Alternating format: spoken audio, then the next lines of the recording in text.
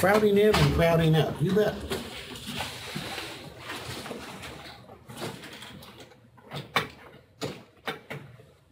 Crowding in and crowding out. Okay, first question, please. What are the four components of aggregate demand? Government spending. Investment. Consumption. Net exports. And if you don't remember C plus I plus G plus X for the next year or two, you didn't get much out of this course, right? This is kind of the heart and soul of macroeconomics, the way we tend to present the economy. And if we had a situation kind of like this,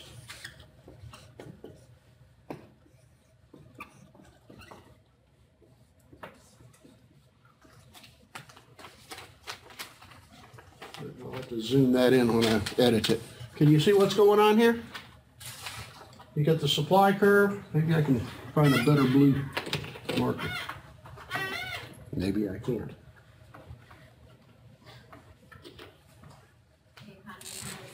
The economy's in a recession.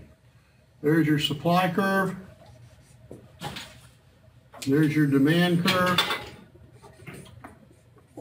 And where this goes vertical, that's your full employment level. So we're down here in a recession, right? What do we call the distance between where we are, Q star, and where we would like to be full employment? What do we call that? The recessionary gap. What do we mean by gap?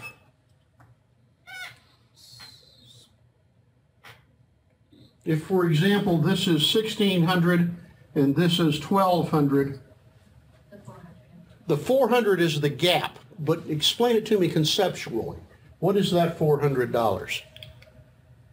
The amount we could have made if it was at full employment. The amount we could have produced and sold if we had full employment. Absolutely correct. Let me say it a little differently. It's the amount of spending we need in order to do what? Achieve full employment. It's the spending shortfall. You want to think of it that way? It's the lack of spending that's causing all this unemployment.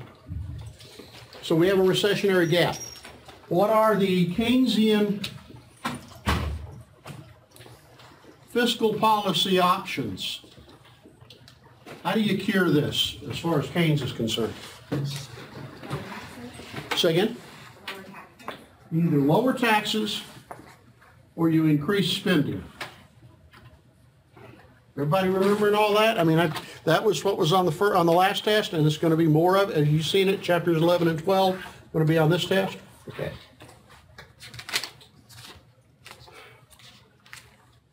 In either case, and here is your explanation now on the crowding out and crowding in.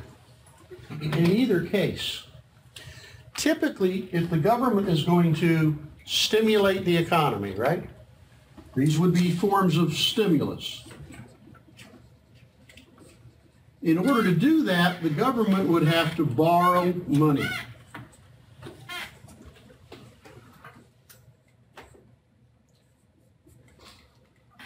Which means they go into a deficit. Now,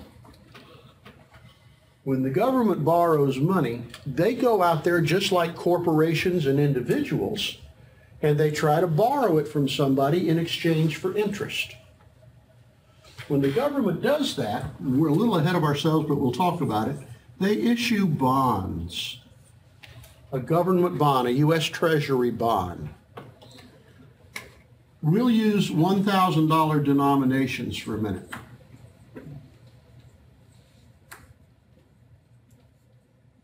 So the bond, if they were printing them up anymore, they don't need to, but if they printed them up, it would say, here's a $1,000 bond.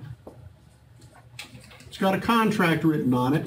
It says the U.S. government promises to pay whoever loans them the money, let's say interest at 3%. So if you if you loaned the government money, you did that by buying the bond.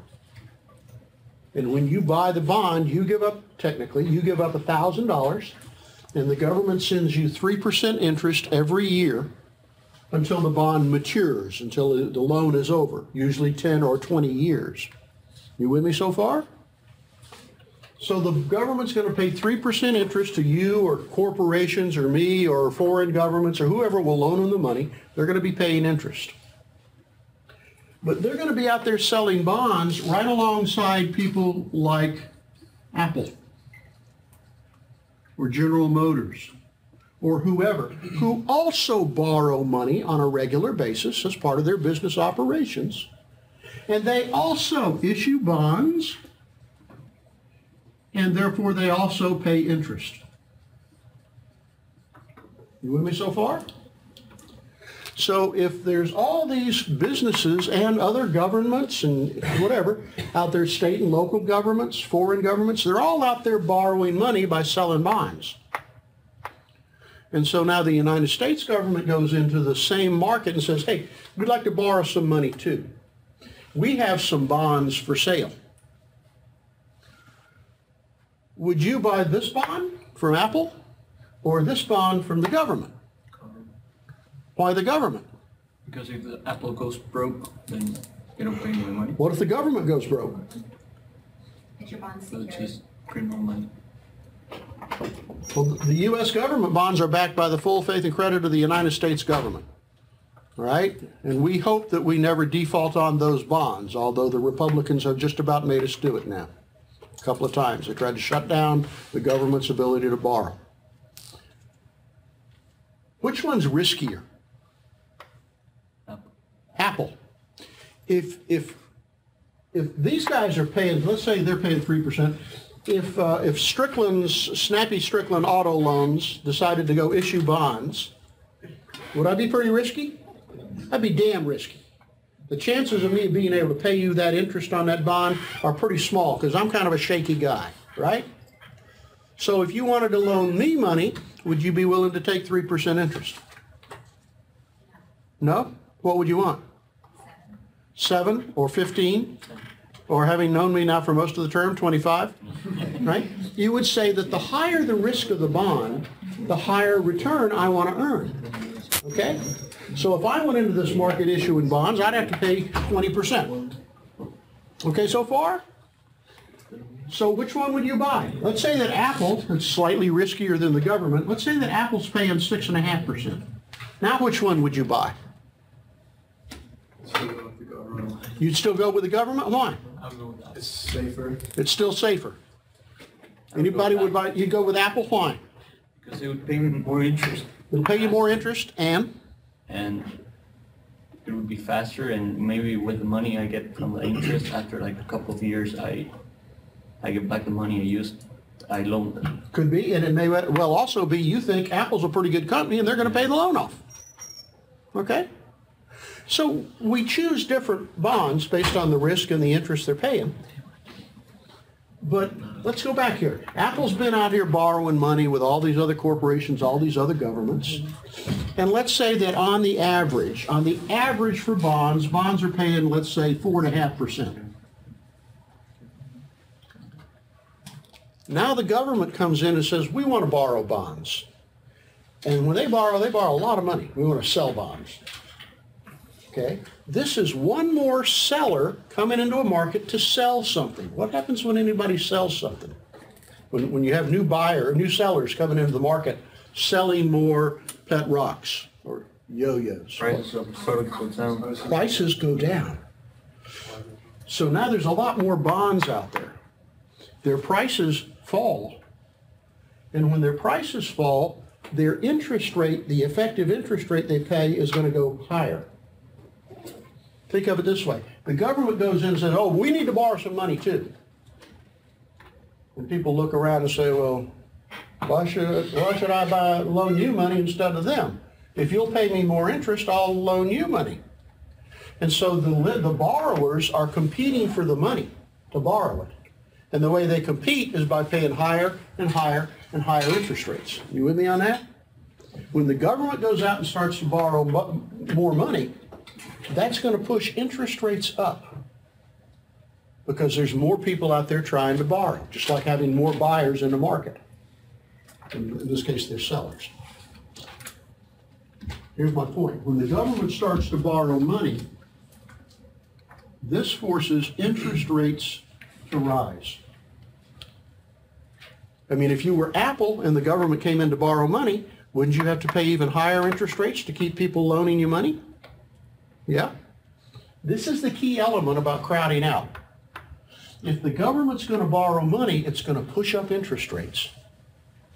And the argument says, if interest rates go up when government borrows money, that's going to cause business borrowing to fall, because businesses won't be able to pay the higher interest rates.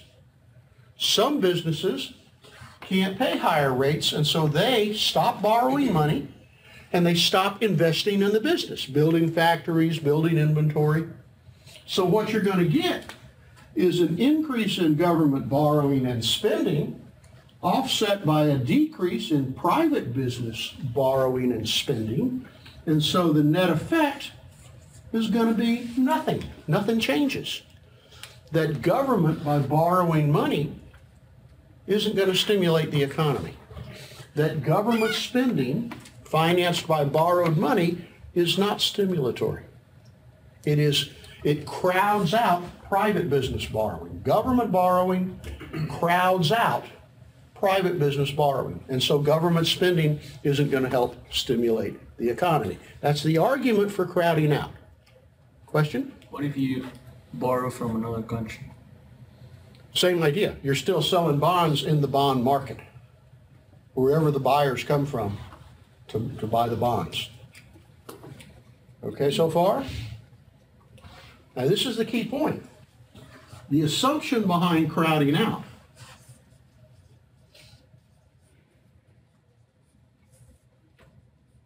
is that higher interest rates will reduce business borrowing, so the increase in government borrowing is offset by a decrease in business borrowing, and all that government stimulus doesn't have much effect. Does that make sense? If government pushes interest rates up and businesses say, whoa, hell, I can't afford to pay that, and so they decrease their spending, it's a wash. More government spending, less business spending, no effect on the economy. That's crowding out. Now, there's a couple of issues out there. If the economy is in a recession, let's say that this happens and the unemployment rate is about 9.5%. That's a pretty good recession, isn't it? And you're a business. You make cars, you make shoes, whatever. How's business? Lousy. And so how much borrowing are you doing today anyway? Not much. So if interest rates go up, is that going to make you borrow less money? Maybe not. Maybe you're not borrowing any damn money anyway because the economy is lousy. And so one of the counter arguments to crowding out is interesting, but not expected to happen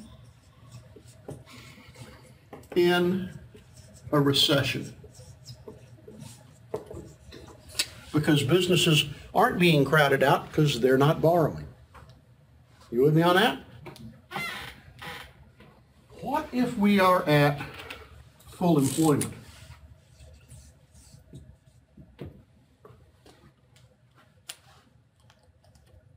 Business is going to be borrowing a lot of money at full employment?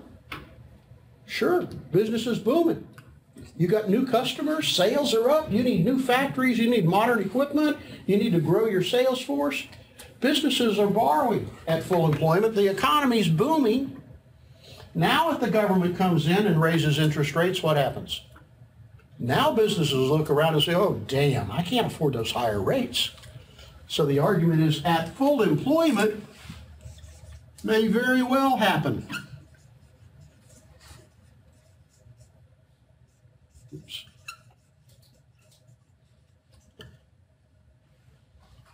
So, crowding out, what is it?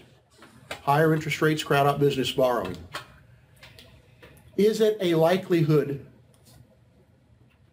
Is it probably going to happen? Well, it depends on the state of the economy. In a booming economy, probably going to be some crowding out. But why would you want to stimulate the economy if it was booming anyway? You wouldn't. If we're in a recession, will there be much crowding out? Arguably not, because businesses aren't borrowing a hell of a lot anyway. The economy sucks. Okay so far? This is sort of an important point, because the classical arguments tend to believe crowding out happens all the time. And I would submit to you that this is not nearly a problem, this big a problem, in a highly recessed economy. The crowding out is something to worry about only as you get closer to full employment, not when you have millions of people unemployed and businesses not looking to borrow and expand. Okay, so far. But I got crowding out. Okay. Turn it around, crowding in. What is crowding in? Crowding in says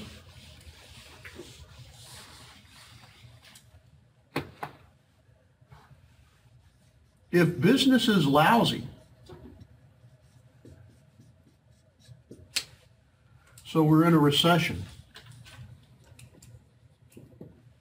that when government stimulates the economy, businesses look at that and say, whoa, damn, the government's going to push us out of a recession. What do we need to do to get ready? Borrow money and grow our inventories, modernize our equipment, buy some more trucks for our delivery fleet, whatever, that this is going to help the economy. And so businesses getting ready for a good economy increase investment spending, not decrease it, they increase it.